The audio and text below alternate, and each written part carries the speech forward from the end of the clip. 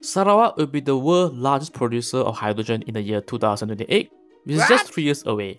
So first of all, is it even possible, and what about the geopolitical impacts? So let's find out. By the way, feel free to skip to the parts that you want to watch in this video, and don't forget to subscribe for more content like this. First of all, hydrogen is called the fuel of the future. Sarawak is about to export hydrogen to Singapore. Not in gas, not in liquid, but in solid form, stored in metallic hydride. And this sounds very complicated, but it's actually a breakthrough that could shape the future energy and geopolitics in South Asia. To be simple, hydrogen is a clean fuel.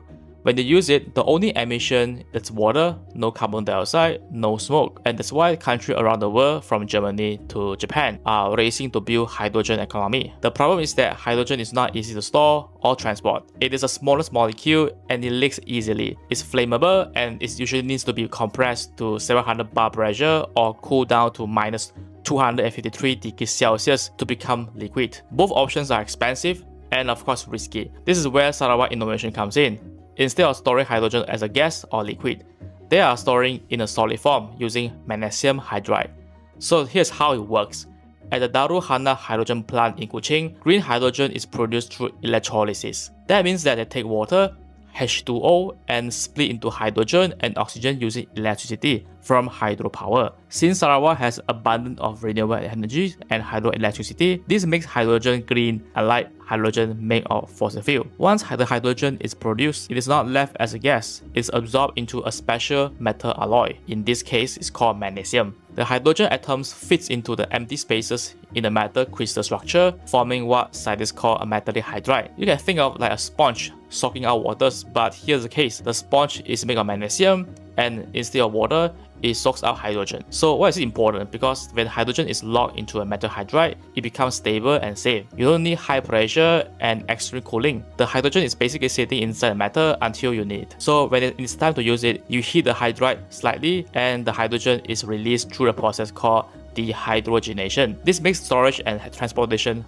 much easier. That's why Hydroxia has designed reusable container called MHX units that carry these solid hydrogen blocks that can be shipped at normal temperatures and pressure, meeting the highest standards, or I would say as higher safety standards. Once these containers arrive in Singapore, the hydrogen is released and converted into liquid hydrogen or used direct in fuel cell. This is the pilot export project that will start very soon. Now let's talk about why exporting to Singapore. Because Singapore doesn't have land or natural resources.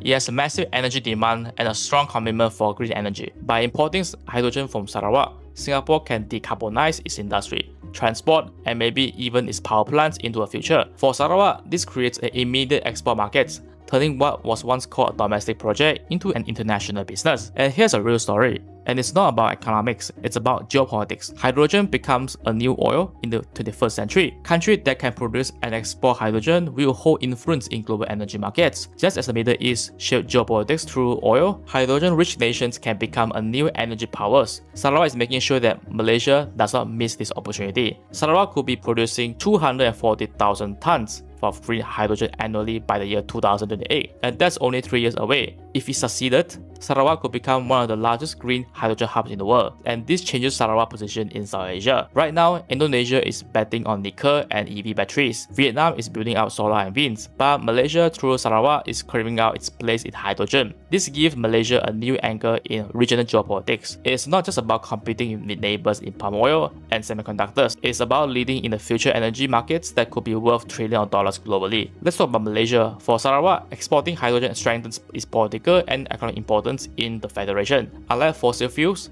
hydrogen aligns with global net zero targets, meaning Sarawak will be seen as a responsible, forward-looking energy producer. Of course, there are challenges. Electrolysis is a very expensive process. Even with hydropower, green hydrogen costs more than fossil fuel. With AI and automation improving efficiency, Sarawak will ride this wave and make hydrogen affordable sooner than expected. So what does this mean geopolitically? For Singapore, it reduces dependence on LPG imports from Middle East. For Malaysia, it builds cooperation with Singapore in a green economy in instead of just rivalry. For Sarawak, it built partnerships with Japan, Korea, and even Europe. It shows South Asia can play a leadership role in the future energy, not just as consumers, but as exporter. And that's why this first export of solid hydrogen is much more than technical pilot project. So when we hear Sarawak is sending metallic hydride containers of hydrogen to Singapore, it is not just about business, it's about the future balance of power in energy, and Sarawak wants to be on the table. Thanks for watching.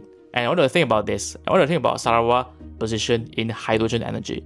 Please leave a comment down below and do not forget to subscribe if you like the content like this. And see you in the next video. Bye.